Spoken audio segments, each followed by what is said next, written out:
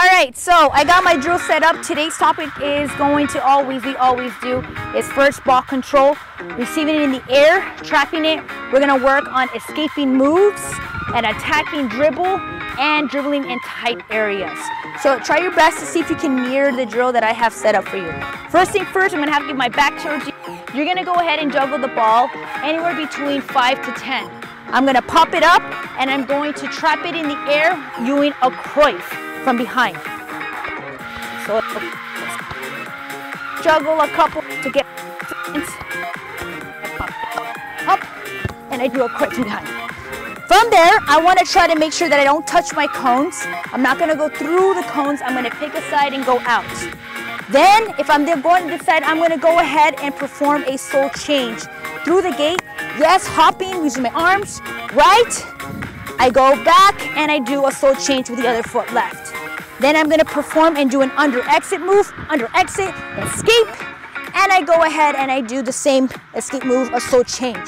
I come back to where I'm at, and I'm going to do an outside, inside right, outside, inside left, every step touching the ball. Back, back, back, back, back, back, back, back, and go back home. See if you can try this. But before you try it, I'll go ahead and show you how the trap and the soul change and the 1v1 attacking dribble move looks like. Ready, set, go.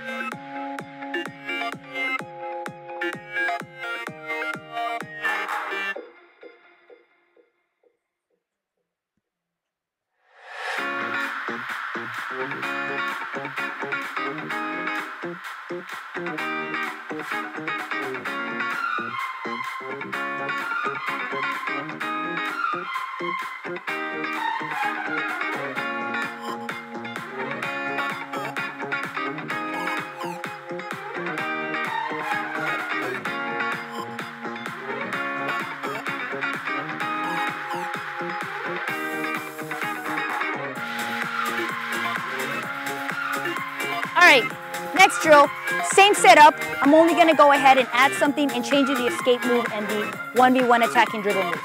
I'm gonna go ahead and juggle a couple, receive it in the air doing a Cruyff, and I'm gonna go ahead and do a small little move right here, pretending that I have pressure and I want to try to create space for me and the pressure.